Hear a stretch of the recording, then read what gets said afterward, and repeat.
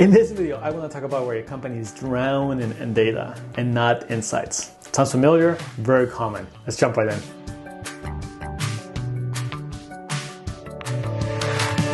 Hi there, my name is Ruben and I'm an expert in data and decision making, and I help companies turn their volume, their massive amounts of data into insights and of course into better decisions, which is really what we're looking for here. So drowning in data is extremely common, even for small companies. It's just so much easier today than even 5 years ago, and of course, let alone 20 years ago, the ability to collect data. So there's a few reasons why companies get stuck in this rut. And you gotta remember that at the end of the day, just storing data for the sake of storing it is not really helpful. This idea that you might get to in the future, that it will be somehow useful for machine learning, that may or may not happen. It's a bit of a gamble. Instead, it's much more useful to think about how to find those insights and those ideas and those decisions in the initial data. So reason number one, no practical data strategy. That is, there hasn't been any thought to how data should be organized. Now in my first book, The Data Mirage, I talk about a very simple structure you can use, the 3 Ps, people, process, and providers. So providers being technology. So thinking about what support your people need to analyze data. Do they need someone to build reports for them? Do they need someone to help them analyze the numbers, to walk them through the numbers? Do they need training on basic skills like statistics, probabilities, and so on? You really want to make it easy for your people to consume data and not assume that just because the data is there, they will go through it. People are busy. Make it really easy. Make it really easy to go through the numbers to find those insights. 2 is process. What's the process for converting data into insights? That could be as simple as a weekly meeting where everyone jumps in and talks about the data, shares ideas, go back and forth, and comes up with next steps or accountabilities. It could be a weekly report or meeting or dashboard that gets sent out by email. Whatever it is, what's the process? What's the cadence in which data gets turned into insights? And third, providers, which everyone loves. This is just technology.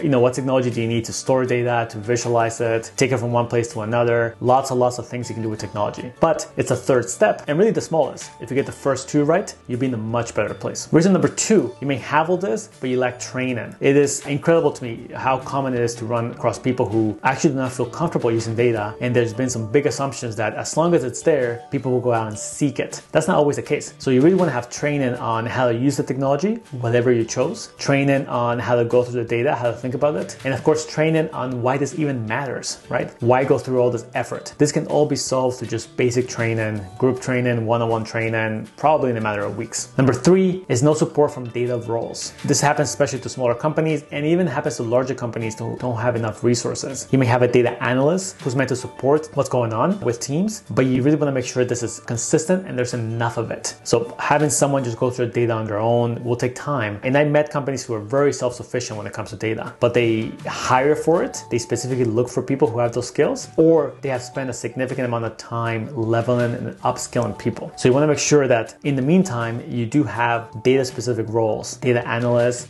data scientists, perhaps for some of the more advanced things, maybe a business analyst, things like that to understand and help people go through the data. And number 4, perhaps the most surprising, is no tangible motivation. At the end of the day, why does this even matter? I talk in my book of this acronym called WDIM. What does it mean? But if you have someone who is already busy, they have way too many things on their plate, they're just simply trying to get through them all and hit their goals, and you tell them, hey, now you have all this data, here's yet another thing, why would they go through it? What's the motivation? The motivation should be, if I spend a little bit of time and money on this data, I'm going through reports, thinking about it, using it, I could then take things off my plate. I could then do other things. Maybe a bunch of items that are on my list are completely pointless once I actually look at the data and see what customers are actually doing and thinking. That can be the motivation, but you have to build it out. You have to get people to see it. And of course, you have to make it easy for people to get that motivation. But just assuming that data is good for its own sake, I think it's a large mistake. And that's all I have for today. As always, make sure to like and subscribe. Anything you can do in YouTube. In the description box below, you're going to find a few links that I've been talking about. First, Data Mirage. I mentioned in the book earlier. You can buy this book anywhere you buy books. Amazon, Barnes & Noble,